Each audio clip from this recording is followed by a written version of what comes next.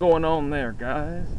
This is Chris here, coming to you with another edition of my Alone Zone. As always, I am the alone master of my domain, and thank you for spending a few minutes with me. Coming to you from chilly Pensacola, Florida. It's been very warm for the past, I'd say 5 days or so, with temperatures are up in near 70 degrees.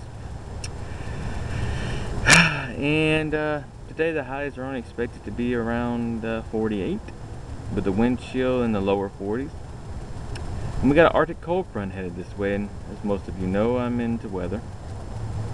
My favorite season is winter. For whatever it is, I like cold weather. It doesn't get cold enough here for me, honestly, but cold weather just elevates my mood. When it's warm and it's hot in the summertime, I'm miserable. Worse than I am. I don't like being out at all. I don't, because in the summer I sweat. Don't like that feeling. But in the wintertime, in the fall, it's just cool. It feels good. I feel enhanced. My body feels better for whatever reason. But yeah, I got this Arctic cold front's headed this way, and starting with Wednesday, the highs are going to be about 50, and then Wednesday night, low around 20 with wind chills in the teens. Thursday, the highs only going to be about 38 degrees here, which is cold for this region. Thursday night, the lows are going to be in the upper teens with wind chills in the single digits, and then by Friday it starts to warm back up. But still, it's going to be cold, and I love it. So, yesterday I made the video on the passing of legendary sports broadcaster Stuart Scott, a man that I've watched my entire life, a guy that made it enjoyable and cool to watch sports highlights. Now, in that video, I did kind of get, I did say something that might be a little controversial about no matter what we do in this life, no matter how many people we touch, no matter what legacy we leave, we'll be remembered when we die, but at the end of the day, that's just it. We're gonna die. And it sucks. And it really, really does. And why can't we live longer? Especially for a guy like that. To beat cancer twice, and then when he got it the third time, I believe he was diagnosed with it maybe late last year, earlier this year. It's just wow. And this one he didn't beat, and apparently he had been doing really bad. From what I can gather from hearing all the remembrances of him, it appears to me that his friends knew that this was probably going to be his last trip to the hospital, and he hadn't been in contact. They would try to contact him, and he didn't text and let talk to him as much.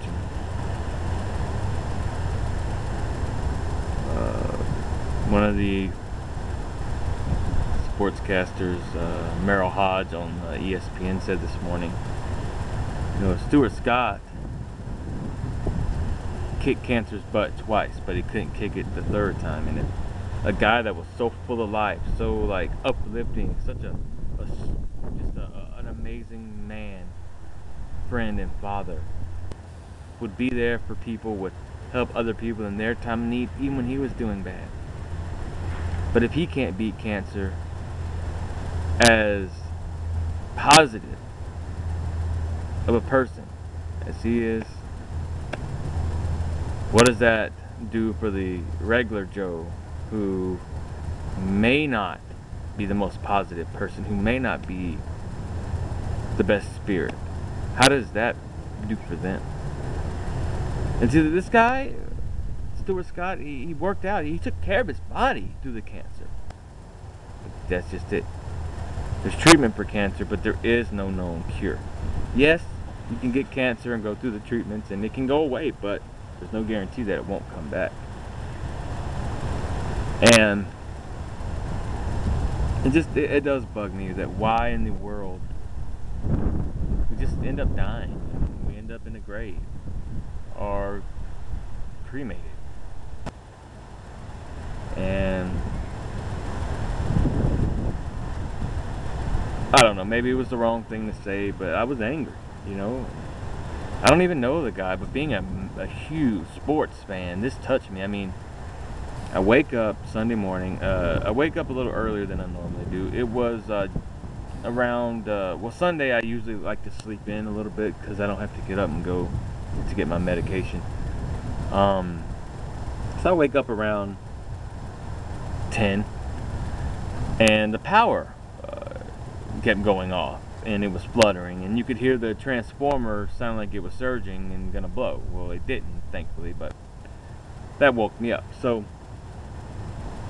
I get up, I use the restroom, and then I cut the television on because it's, you know, ESPN, it's playoff football, and I knew that NFL, you know, the pre-game coverage was going to be on ESPN, which I like to watch. And as soon as I cut it on, this Chris Berman, legendary, been with ESPN pretty much from the start.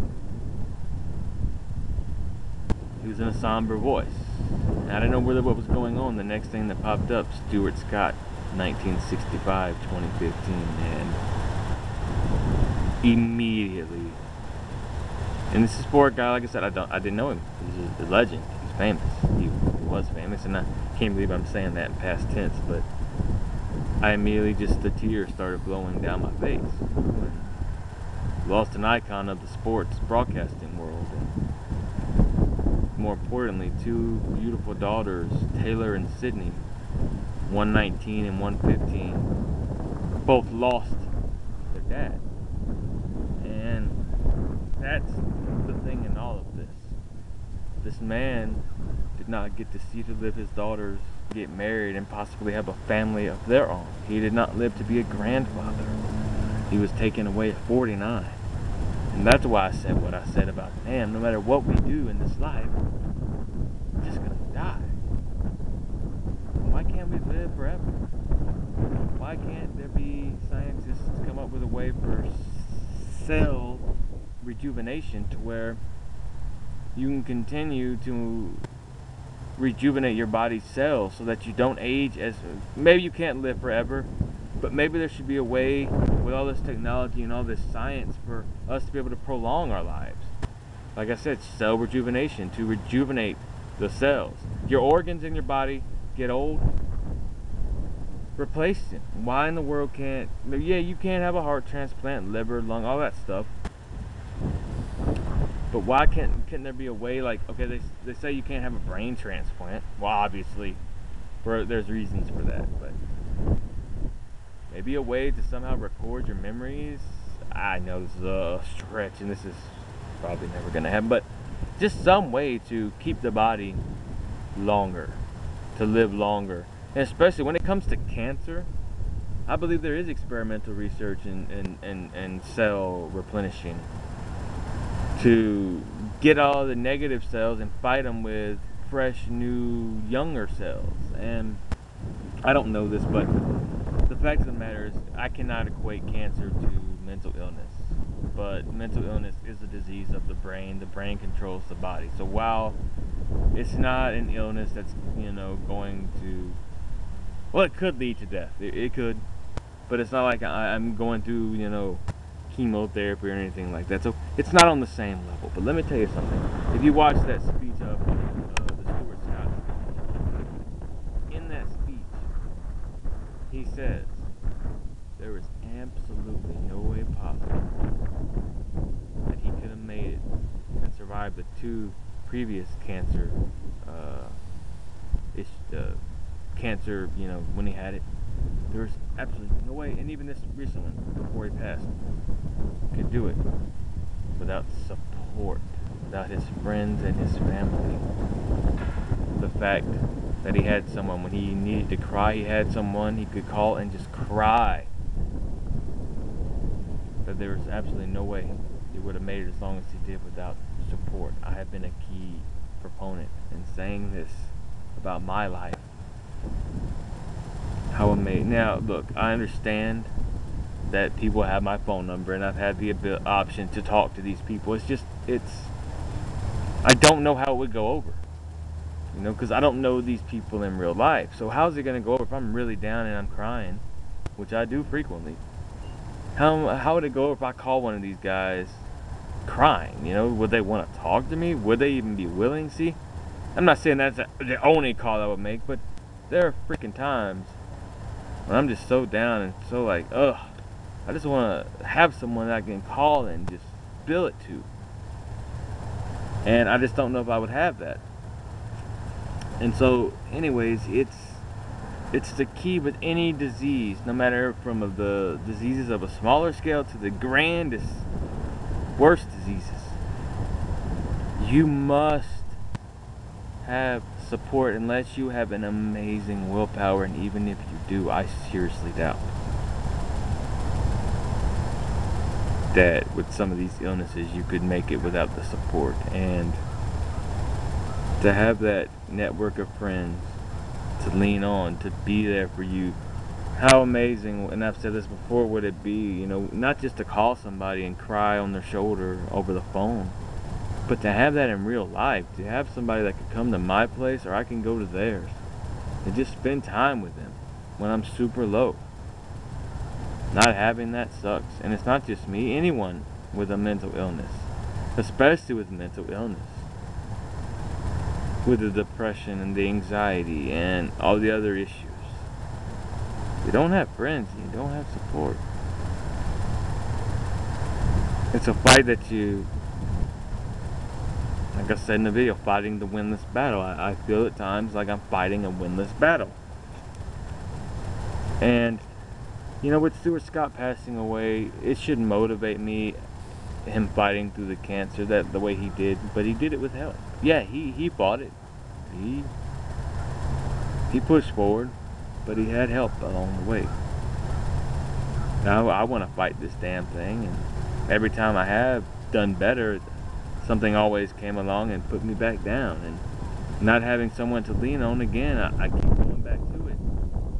So should the Stuart Scott thing, since he was a legend and I followed him, and because of him it made watching sports highlights cool, you know, I told the story of going to sleep at night with the TV on and listening to him and Rich Eisen, former ESPN Sports Center anchor. They did a late night Sports Center there in the mid-late 90s.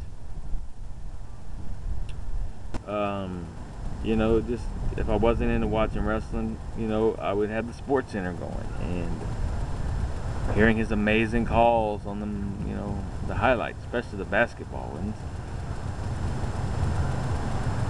It was, you know, put me, you know, I went to sleep, you know, enjoying, you know. It made me, I don't know, it's hard to describe, but if I'm watching something or there's something on the TV that I enjoy, it helps me sleep and fall asleep. And it's the fact that I've watched this man most of my life so far, and he's gone, and how it touches me. And should I use it as motivation to do better and fight this thing and keep fighting? Yes, absolutely. Absolutely. And he had cancer.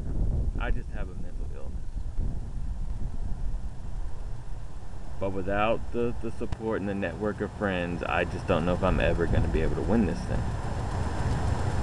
Yeah, there are people out there on the internet that I can talk to, and they get offended when I say that, you know, it's awesome, but it's not the same as in, you know, my daily life. And they get upset about that, like I'm saying that they don't mean something. They do. They mean a lot to me. It's just totally different when you have the ability to be with people in person, which is something I have absolutely never had. But I just wanted to talk a little more about Stuart Scott and just, you know, clarify, you know, me saying yesterday about, you know, no matter what we do, we're just gonna die, because I was angry at that, and that's still how I feel, but maybe I should have said it a little differently. And the fact of the matter is, and I'm gonna say this towards right now because I'm coming towards the end of the video here, but if you have any friends in your life, you have family, no matter if you get along with them, no matter, you know, if things aren't always rosy with them, let me tell you right now, if you don't have that, like I do not have that, you don't realize how much you want it. And if you do have it, Let them know as much as you can how much they mean to you, how important they are in your life. You may not tell them all the time, but acknowledge them. Let them know how much you appreciate the fact that they're in your life. And because you never know when either they are gone or you're gone. And the saddest thing of it all is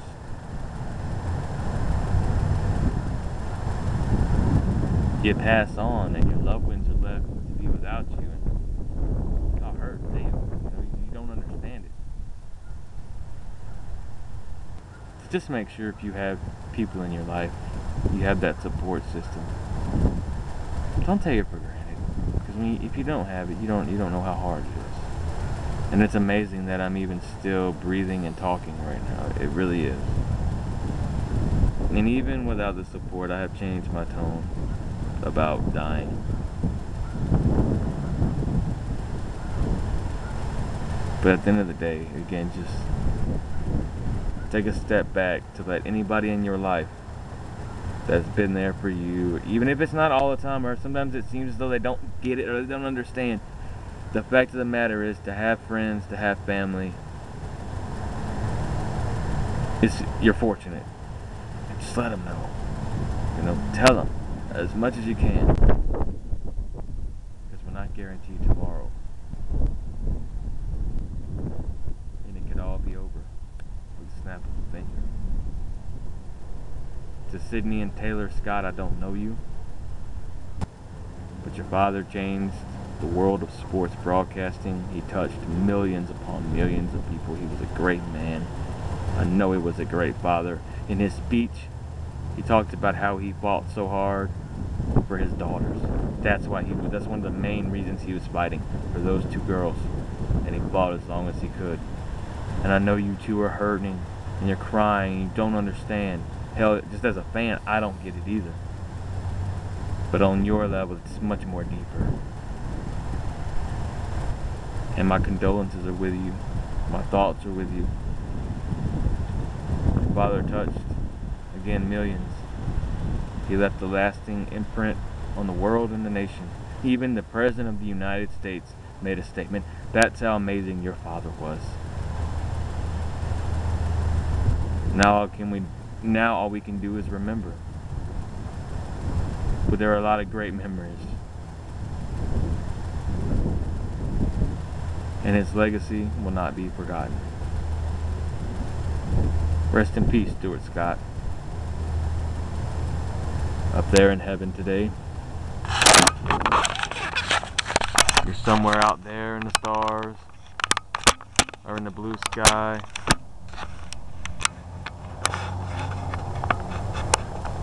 The world would not been the same without you. Thank you so much for what you did.